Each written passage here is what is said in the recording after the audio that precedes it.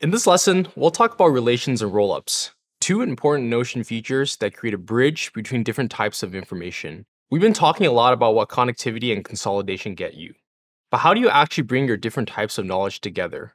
In the next few lessons, we'll dive deeper into the features that make the connected workspace possible, starting with relations. A relation is a type of database property that allows you to establish a link between two different databases. It creates a connection between different pieces of information, enabling you to view and access pages from one database in the context of another. Once two databases are related, you can also create a rollup, which allows you to view additional properties from the related database. Let's look at a simple example here to understand how this works. Consider two databases, one of books and one of authors.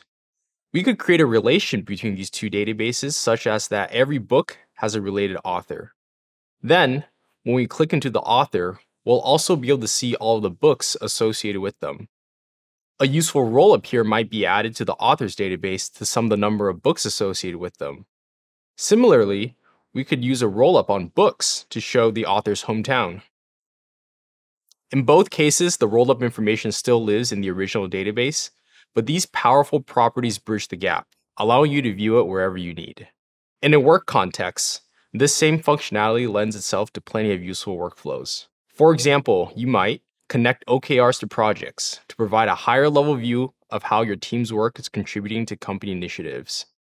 Connect documents to meeting notes to determine if a document is actively being discussed and help teammates prepare for meetings. Connect a wiki to FAQs to quickly find answers to questions related to a piece of content. Connect projects to teams to see which team is responsible for each project and powers team homepages. Let's head back to our Acme workspace and add a relation between projects and company objectives. Once it's established, we'll use a rollup to view all the docs related to an objective. We can add a relation property with the normal add a property flow to either databases we want to connect.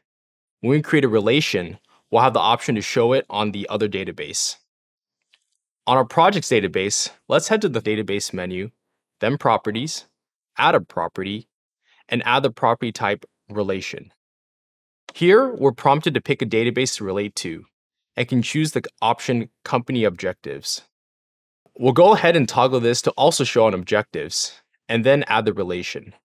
Now, we can go into any project and connect it to a company objective. Back in our objectives database, we'll see that the relation also appeared, and we can add projects this way too. Furthermore, we can add a rollup on this database to view properties of the related projects. Here, I'll select the relation to projects, then choose to show the property docs. In just a few quick steps, I have a much more comprehensive picture of my company's work. As you can see, relations and rollups unlock near endless ways to view your team's knowledge. By leveraging these features, you can gain a higher level view of your team's work and foster a more connected and efficient workspace. In the next lesson, we'll dive deeper into other features that contribute to a connected workspace. Stay tuned.